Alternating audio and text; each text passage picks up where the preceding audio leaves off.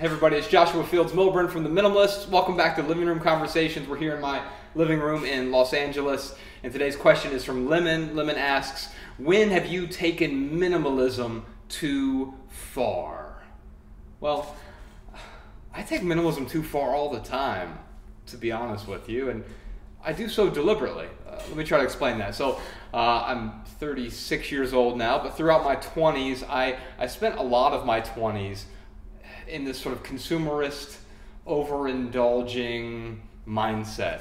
If I saw something at a store, some sort of accoutrement or trinket or knickknack or shiny widget, I felt compelled to not just purchase the thing, but consume the thing, own the thing, possess the thing, bring the thing into my life because I thought it would make me happy in some hypothetical future. If I just had the right number of things, if I could fill my space with the things that would make me happy, then I would live the most complete life. In order to live a complete life, I thought I needed that the bread maker and the toaster and the right ironing board and this shiny thing, that shiny thing, all of the stuff, the throw pillows and the rugs and the runners, and once I had the right mix of things, then of course I would be fulfilled, I'd be happy, I'd be complete.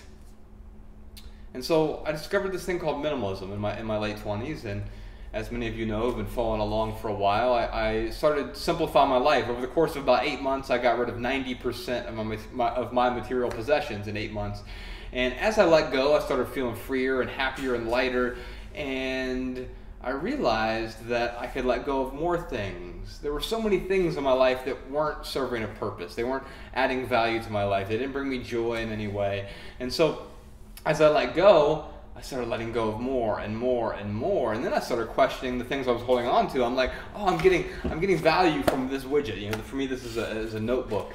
And I get value from it, but then I would even question, like, do I really get value from it, or am I just using this thing because it's something I've done in the past? Will I continue to get value from it in the future? And so I will temporarily deprive myself of certain things. I will get them out of my life, or I'll wait to buy new things. Quite often, especially if it's something over $100, I'll wait 30 days as a good rule of thumb to bring that thing into my life. And it allows me to question that thing. That temporary deprivation injects a little bit of pain into your life. Not suffering, but you realize, like, oh, I might get value from this thing. But by waiting, by depriving myself, by taking minimalism too far for just a little bit, I've realized that many of the things I thought would add value to my life, they actually don't. I don't need all of the things that I thought I needed.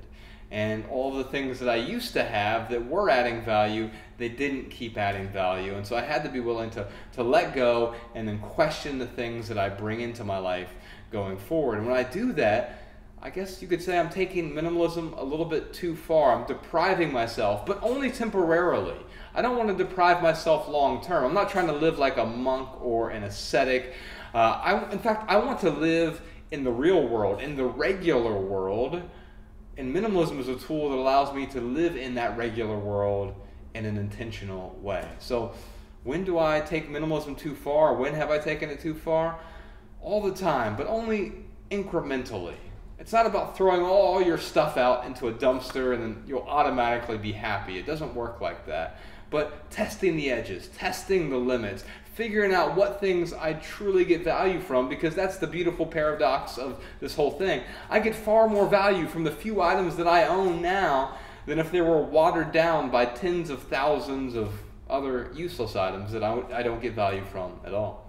All right, y'all, if you have a question for Living Room Conversations, you can leave it below in the comment section on YouTube. And if you like these answers, then of course you can subscribe to the channel. I'll see you tomorrow.